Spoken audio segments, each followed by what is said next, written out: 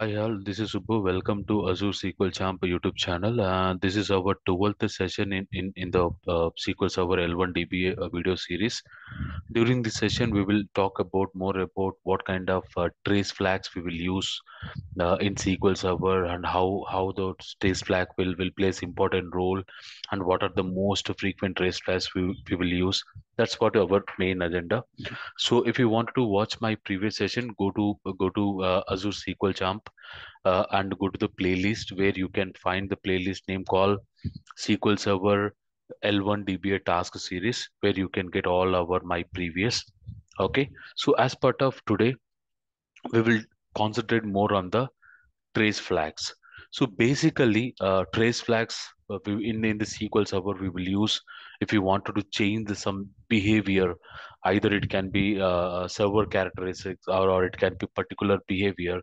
If you wanted to change, so we will use the trace flag. So for example, if you wanted to get some information, so like writing in information in the SQL log or identifying information related to the deadlocks, okay, changing the behavior of the TempDB to improve the TempDB contention performance.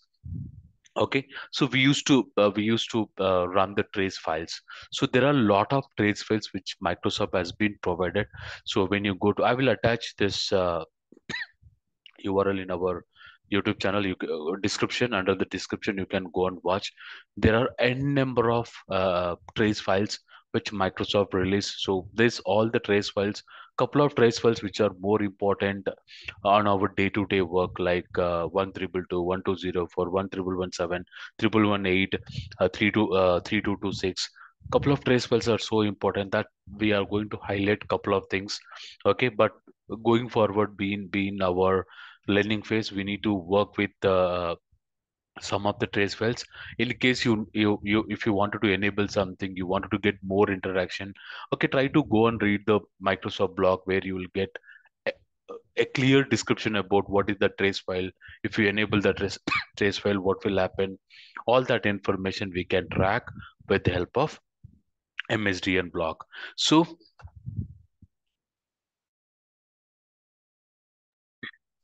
So basically, traces can be enabled at query level, where you can pass the query hints. Traces can be enabled at the session level, and traces can be enabled at the global level. So query level and session level, global level, we can enable by using DBCC trace on, and you can turn it on the any traces, whatever trace you want, irrespective of what is your action, why you are enabling this trace file. For that purpose, we will enable the trace file with the help of dbcc trace on. Using dbcc trace on, we can enable the traces. So here we will pass the two parameters. One is 0. 0 is nothing but session level, means once you close the session, automatically the trace will be turn it off. Automatically the trace will be turn it off. So if you wanted to, even if we close the session, even if you wanted to enable the trace, we need to enable with the help of -1, is nothing but global trace, is nothing but global trace. Once we enable this trace, okay, if you see the trace status, okay, we get to know what is the trace files are enabled in this instance, along with what is the status, and whether it is a session level trace or global level trace, session level trace or global level trace. Okay, so this will help you a lot. Okay, this will help you a lot whenever you are working with the traces. So to enable either global level or session level, means whenever you enable the traces with the trace on, and if you restart the SQL, by default, whatever the traces you enable, that all will be disabled automatically. Again, you need to re-enable. So if you don't want to, even if you restart the SQL server, if you don't want to turn it off, then you need to enable the traces from the configuration manager. From the SQL Server configuration manager, at startup parameter, you can enable the traces. Even you, whenever even we restart, even the trace will be enabled. So just we need to go to the SQL services -T 902, for example. Okay, So, but whenever we are enabling the trace set at SQL Server parameter level, startup parameter level, we need downtime because we need to restart the SQL services. Even you restart, server got restarted, these traces will be turned on. Okay, so when you enable at the startup parameter, so we can enable the traces at session level.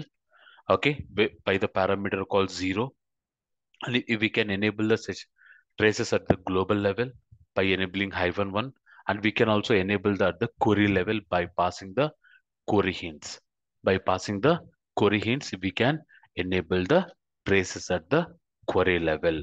So when you specially go to the traces, so how it will place in our day-to-day work means, so each trace having some unique feature like 3608, 902, 1222, 1777, 1888.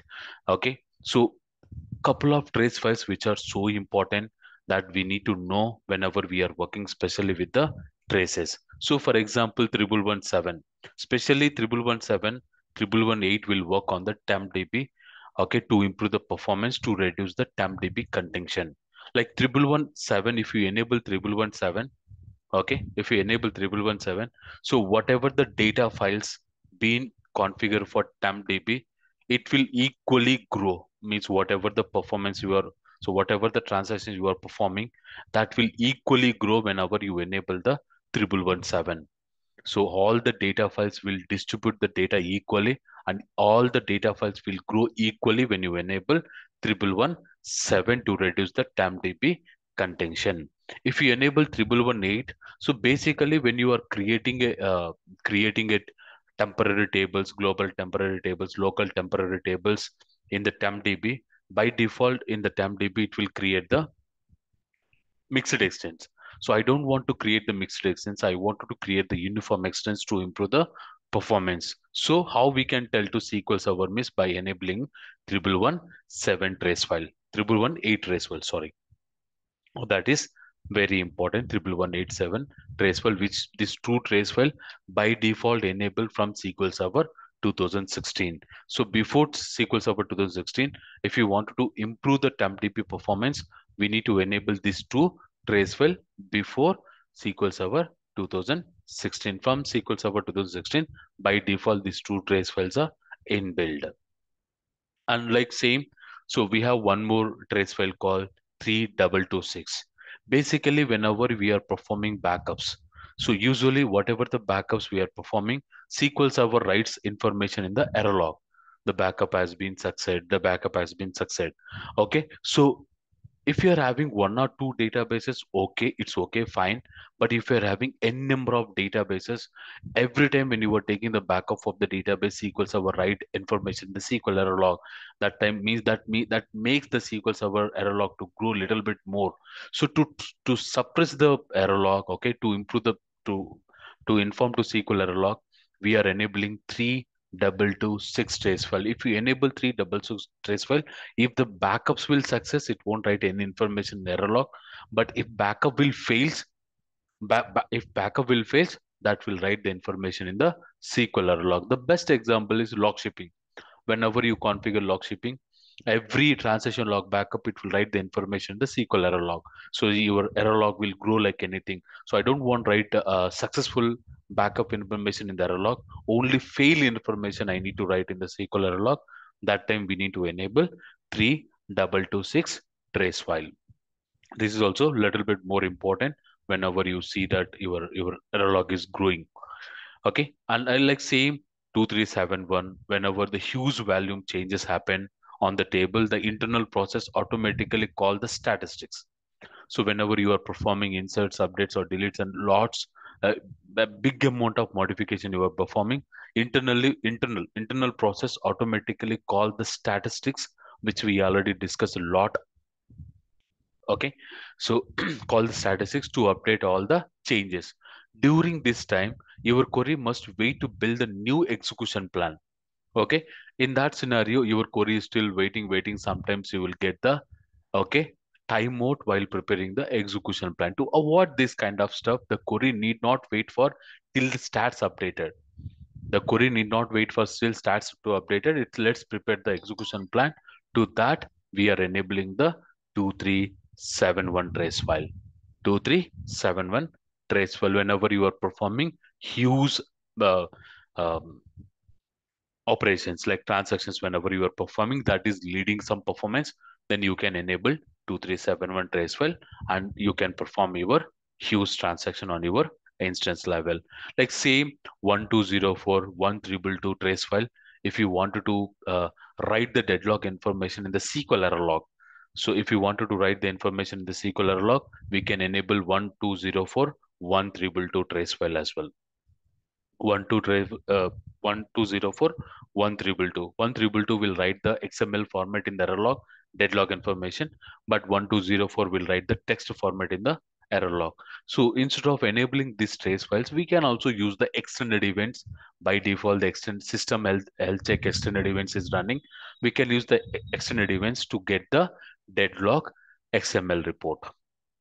That is also one of the best choice. Like so if we can enable 3605 sending the SQL error log error messages to the Windows application event log instead of SQL error log. So if SQL related error information it wanted to write the in the application event log, okay, instead of SQL error log, you can also enable the 3608. And trace file 4010 enable the query optimizer debugging. So if you wanted to debug the query to while you are troubleshooting the performance tuning of the query, you can enable 4010 trace file so that it's enable the query optimizer debugging, so that it will help us a lot to troubleshoot the query tuning especially. And 4199 enable the large query optimizer features to be not be enabled by default. So latest, sorry, if enable the latest query optimizer features. So if you wanted to uh, if you're changing the compatibility level, but I wanted to get the latest uh, query optimizer features, even the your compatibility level is a little bit lower, then I can enable 4199 and 4616 logs to be default in the full text in the SQL error log. If you enable the full text catalog and if you wanted to write the information in the SQL error log, you can enable 4616. Like we are having n number of, like for example, if you wanted to enable the large page memory model, locked page memory model before SQL Server 2012, like SQL Server 2005, 2000, 2008, 2008 R2, we need to enable the trace file 845. 845. This is also a little bit more important. And if you wanted to if you wanted to use the old cardinality estimation, then you can enable 9481 trace file like a query hint. So we need to pass the query hint like a trace file, which will help us log to use the old cardinality estimation. And if you wanted to use the new cardinality estimation, okay, then you can pass 2312 trace file. And one more very important trace file is 902. 902. This trace file is also a little bit very important. Sometimes whenever you are applying the patches, so whenever you are applying the patches, after you apply the patches and you restarted the server and you are trying to bring the SQL services, sometimes your SQL services won't start due to the services went to upgrade mode failed. So it is not able to upgrade automatically. So that time we need to enable the server into script upgrade mode, and enable by enabling the trace file T-902, and manually we need to connect to the server and we need to fix the issue. Again, we need to remove this trace file from the startup parameters. This is also very important. We are going to discuss in the over the live sessions. -T 902 whenever your services went to upgrade mode. And 3608, if you wanted to inform to SQL Server don't run the recovery phase for any other database except a master database, then we can enable 3608 trace file whenever you are starting SQL services. Like same, we are having n number of trace files. Okay, so I will add this URL into our description. Go and get this one.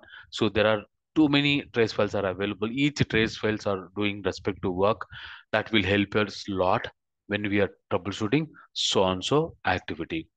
I hope this video help us a lot how to enable the trace files, how to see the trace files. Even you can You can right click on the server, go to the reports, go to the standard, go to the server dashboard. Under server dashboard, non-default configuration options, you can see what trace files currently enable and what trace files are currently running. Even you can run dbcc trace status, or you can go to the server dashboard where you can get the how many traces currently running in my mission.